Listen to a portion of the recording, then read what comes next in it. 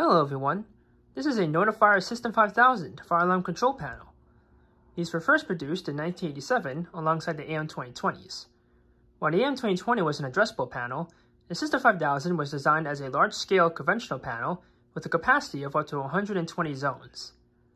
With its microprocessor-based design, the System 5000 could support many of the features of its addressable counterparts, including voice evacuation, networking, and firefighters' telephones, and much more. So let's jump right into this. So let's start off with a quick demonstration. One feature that's not seen often on System 5000 is an AIM200 adjustable module. This allows for adjustable devices to be used on a conventional fire alarm panel. And we'll go into more detail on this module later on. So for initiating devices, we have an MPG-10L pole station with an MMX101 module on it. This is not a BGX101L. It's a conventional pole with an adjustable module on it. We also have a CPX551 ionization smoke detector. You can see it's pulling. The notification appliance is a Wheelock EHDL1 with a WM24 strobe on it. The horn is set to temporal coding. So here we go.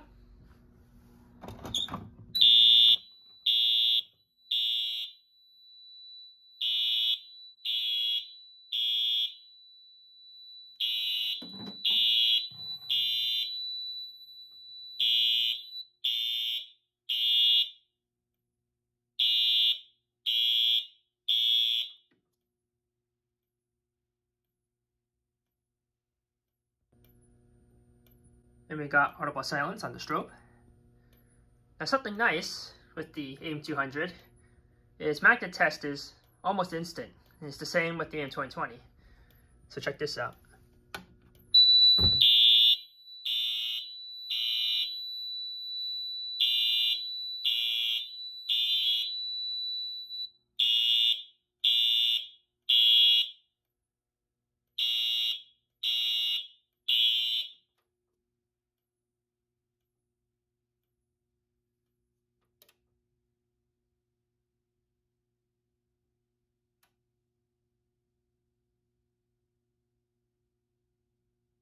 I didn't realize that was a bug, but the Annunciator decided to go back to normal on the second alarm. It's a bit strange. Anyway, let's activate the smoke detector with actual smoke this time.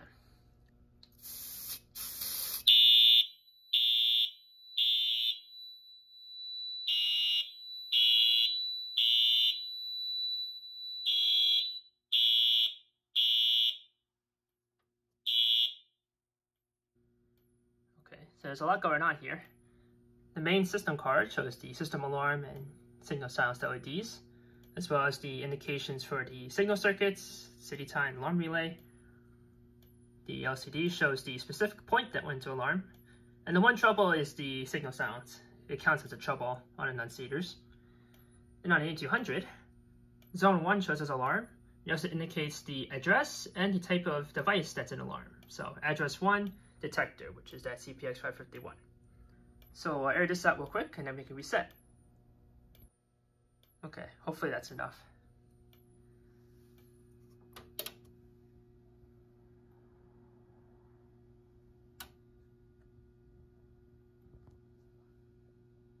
There we go, back to normal. Alright, now let's take a look at this System 5000. To start, this is a very atypical System 5000 and for a couple of reasons. One, it's in a much smaller cabinet. Normally these are in full-size cabinets, like that one. But this one's in a smaller cabinet. We also have an LCD screen, which is not standard on a System 5000, and the aforementioned AIM200. So let's open this up. So this cabinet is considered a mini cabinet. So the model number of this cabinet is cab-AA, and AA indicates a mini cabinet. The System 5000, the AFP 300 and 400, and the AFC 600 all have mini cabinet variations as well. Let me show you. So we have an AFP 400 in its mini cabinet, and then an AFC 600 in a newer style mini cabinet. These are the same size as that Mini 5000, just slightly different designs for the modules that are mounted inside the cabinets. So obviously this mini cabinet doesn't hold much modules in it. but a full-size cabinet can hold the full complement of modules that the 5000 can offer. But at least in a mini style cabinet like this, you can have some pretty neat features like this AM200 and the LCD80, which we'll get into in a second. So underneath all these modules is the MPS24B main power supply. And this powers everything on the system, the modules, the signals, everything like that. And none of its DC outputs are being used, and that's because there's an auxiliary power supply behind AM200. There's an APS6R back there, and that's being used to power this annunciator and both of the signals. And the reason why that is just because the output for the signals on the MPS24B is filtered but unregulated.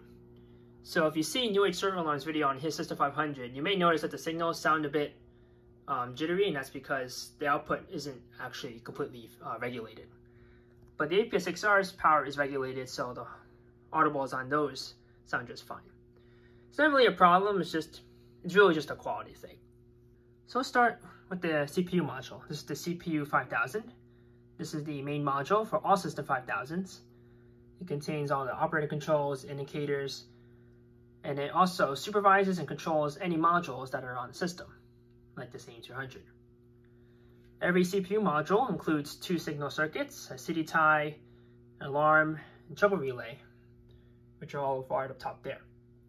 Now, programming a System 5000 is a bit different than the addressable panels, since it's a LED-based device. So there's a little notch up there, and that's for a programming key. And the programming key looks like this. All it really is just a connector plug with a 47 k ohm resistor on it. So if you don't have a programming key, you can just wrap a 47 k ohm resistor around those terminals and you can enter programming mode. Now once you're in programming mode, you have to enter a passcode. And these passcodes are the same for all System 5000s. They aren't user changeable. And you just use these buttons to control them. There's also a separate slip that goes through here to indicate what programming options there are and what the buttons do. So there's an option to reconfigure the system, which pretty much checks for any modules that are connected to the System 5000 via ribbon cables, which are behind the board here. You can see some of it hanging down here. And there's also options just to enter regular system programming and extended programming. There's also a way to view event history and all that other stuff too, although on this panel it's not too informative. So the System 5000 is microprocessor based and can be programmed for a variety of different applications. For instance, you can set any of the zones on a card to be water flow, supervisory, non-alarm, anything like that, like you would on a addressable system. And you can also map inputs to certain outputs. So for instance, if you wanted to say map zone 1 to only activate signal circuit 1, you can do that relatively easy on this panel. And especially on larger systems where you may want to do selective signaling, that is very easily accomplished through programming. In the extended programming section, which is controlled with these switches here, you can set the signal coding, enunciators, alarm silence cutout, and signal silence inhibit. The System 5000 has continuous, temporal, march time, and California code for signal coding options. And the enunciator option just depends on how many enunciators are on the system and what type of points they're supposed to show. This LCD80 is an enunciator, and we'll get more into that in just a second. And that's pretty much it, besides viewing alarm history, and there's also an option to wipe the entire system database if desired. And when programming is done, you just remove the programming key, and the system goes right back into normal. Very straightforward. At the center of the panel is an LCD80 annunciator. These are usually located remotely from the main control panel. For this system, it's being located right inside the same cabinet. On most panels, like the AM2020 or AFP400, the LCD80 is run in terminal mode, in which the LCD just mimics the main panel's LCD display. Obviously, the System 5000 does not have any LCD screen, so we have to custom program it using ACS mode.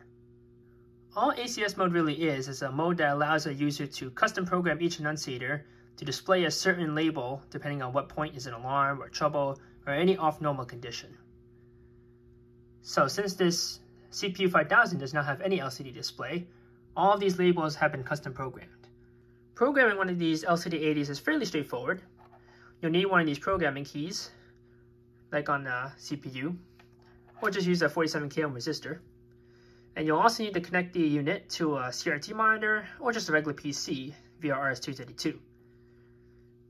On the PC, by using a terminal emulation software like HyperTerminal, you can modify a variety of different labels on the Annunciator. This includes the system normal message, like on any LCD-based Notifier panel, but you can also modify the system normal, system alarm, and system trouble messages. And those have been modified on this system as well. There's also 256 regular Annunciator points that can be custom programmed, and all the main panel does is indicate which point to show on the LCD80 whenever there's an alarm or trouble condition. There's a specific programming option on the System 5000 to enunciate most of the points on the first AM200 on the system, and that's what's set on this CPU. Therefore, the LCD80 can show nearly all of the specific addresses on the AM200 system. It leaves out the last 4 addresses or so simply on system limitations. Regardless, having an LCD display on a panel like this is very helpful, especially when there's an AM200 module on the system. The AM200 is a unique module exclusive to the System 5000. It was introduced a little bit later in the panel's lifespan, around 1990 or so. It takes a single SLC loop and converts it into 8 zones. The CPU only sees this as a regular zone card, but the AM200 has its own microprocessor and database to pretty much provide a simplified addressable panel within the confines of a conventional system. A single AM200 can hold up to 190 addressable devices, 99 detectors, and 99 modules, which include pull stations. Up to 10 AM200s can be added to a System 5000 for a grand total of 1,980 points, the same amount on an AM2020. I'm not sure if any System 5000s ever had that many AM200s on there, but this is an option based on documentation. The SLC loop on the AM200 functions just like any other Notifier addressable panel. You have your zone indicators, and there's a little character display here to indicate the address and type of the device that is in alarm or trouble. There's some more information on this flap. Just basic information on the AM200 module, as well as operating instructions. The AM200 even has detector sensitivity, which is a feature that's often displayed on many of the Notifier AFP panels of this time period. So this module pretty much just condenses a little AFP fire alarm panel into a single module on the System 5000. And to program one of these is very straightforward.